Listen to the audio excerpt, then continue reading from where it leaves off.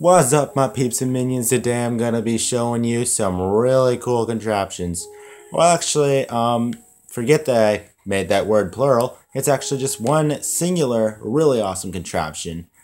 Um, Now, I did not use any mods in making this. This is an original design, and yeah, it's really freaking cool. I forgot one thing though.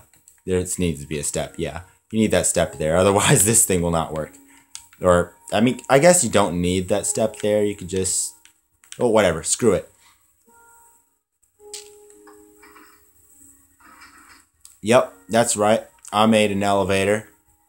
Now, you're probably wondering, dude, how the crap did you make a piston that shoots up 2 blocks? Pistons only shoot up 1 block, man. This is some crazy witchcraft or crap. I don't know. Okay, so this is how. With this little contraption here, I was able to make redstone flow to this one first, then go up to this block, which transmits a redstone signal through here that allows this one to also extend. So there's actually a piston underneath that piston that's pushing it up. A sticky piston to be precise. Now I'm going to demonstrate how you build this real quick. Alright, so let's see. You place this here. Got your sticky piston right there, right? You place a normal piston on top of that. Okay? And then you put this one, you put a repeater down right there, and you have to set this repeater to full delay, otherwise this will not work. I tried it with no delay, with 1 tick, with 2 ticks. It only works like this, and it barely works like this. So, yeah.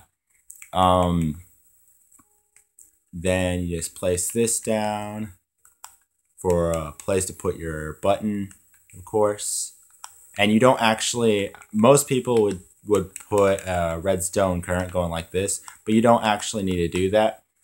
The button transmits through the block just fine onto the redstone. See? And then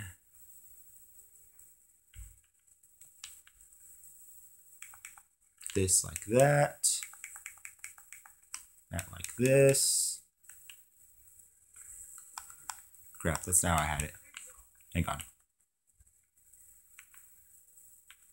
No, that is how I had it. Hang on.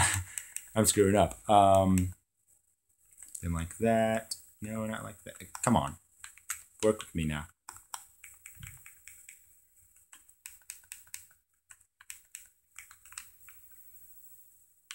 No, that's not how I had it. Crap! I'm screwing up. This is embarrassing. I'm just kidding. I know what I'm doing. There just needs to be a wall there. So then you place that like that. This like this. That like this. And boom.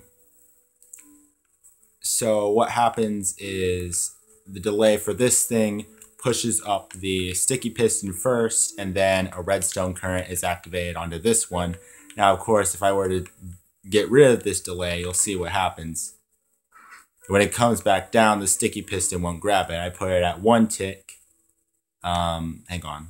Let me break this redstone current so I can reset the orientation of the sticky pistons to demonstrate this to you.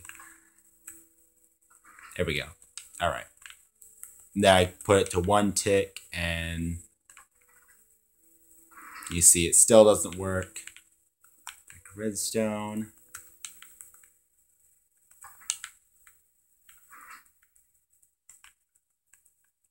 I put it to 2 ticks. Actually, I haven't tested it on 2 ticks, to be honest. Oh, wow. It works on 2 ticks. So the shortest delay you could possibly have it for is 2 ticks. So, yes, this is it's a really fun design. I would recommend it for multiplayer servers, or if you just want to goof around in your own world. I actually have one of these in my survival world. Here, I'll show it to you real quick.